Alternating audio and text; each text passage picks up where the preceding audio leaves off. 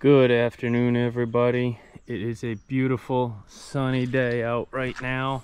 I am working on my tan since it is about 60 degrees out, and we're going to be working on the worm farm, or vermicompost as it is known. This is the old one that I set up last year that you can see is doing quite well.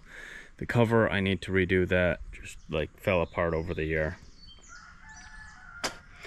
But I got more material coming and on the way. So this one will make do for now. It'll probably be in tomorrow, and then I'll cover it properly. So we're gonna set this second one up. I've got this at the dump, or as some people call it, the transfer station, for free.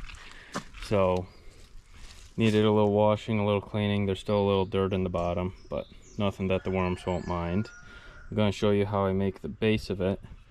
Then we're gonna go clean the chicken coop. That'll be a different video, and I'll show you how I fill this up. I'm probably going to get this to, I don't know, maybe about here, maybe about a quarter or a third of the way as full as I'm gonna do it, because I don't have any worms to add to it yet.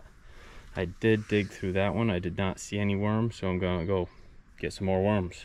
They're probably all hiding because it's cold out still. Based on the weather temperatures, we're probably gonna have freezing for the next maybe 4 days, and then it should be above freezing even at night. And as you can see, we still have snow on the ground. Deeper spots it's about 8 inches still, but it's officially mud season. So let me put this together, and then we'll get shoveling out the chicken coops. So see if I can set this someplace you can see everything. There we go. We'll just do it up here. I'll just point you like that. So basically all I'm going to do is I take my little bit of trash wire. I'm going to set my road fabric over top of it. This gives the road fabric a little bit of brace. And I'm going to fold it in half just like that. And then I'm going to set that brick on top of the hole, on top of everything. So the road fabric will stop any solids from getting through, and it will still allow all the water to go through, because that is really high quality compost tea.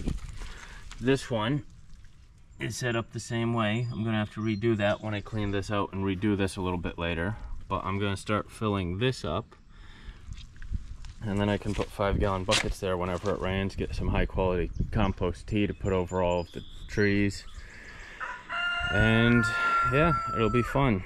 Hopefully gonna add a black soldier fly farm right here someplace, so that can be added into here as well. And then it'll be a simple out the back door to do chores, head down the barn, go by the garden twice, go back in, grab any compost, stop here, stop at the black soldier flies, up to the chicken coops, and you're done.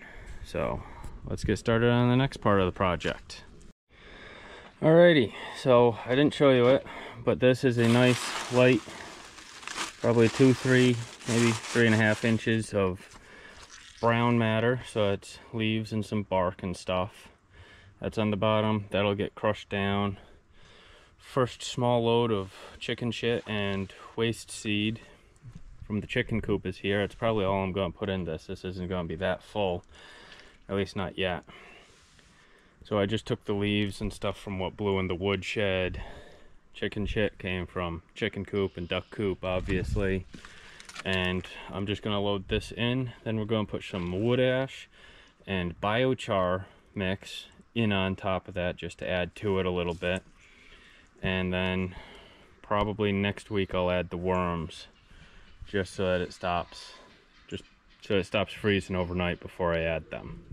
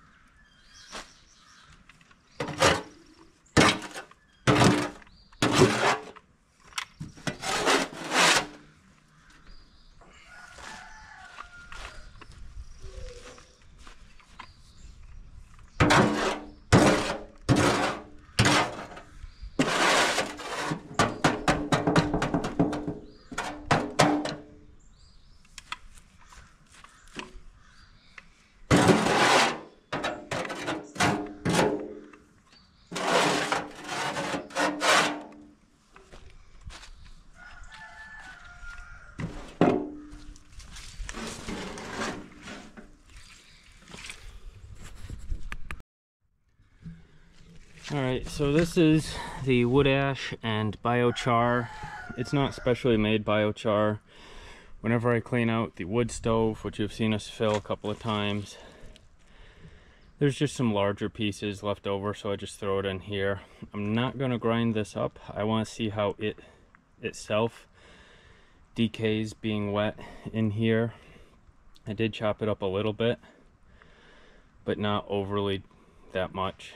So let's add this, and then I'll get a small top. I'll make some actual proper tops later, and then once I get the worms in, I'll show you all that. Probably in another video. This is just the prep work.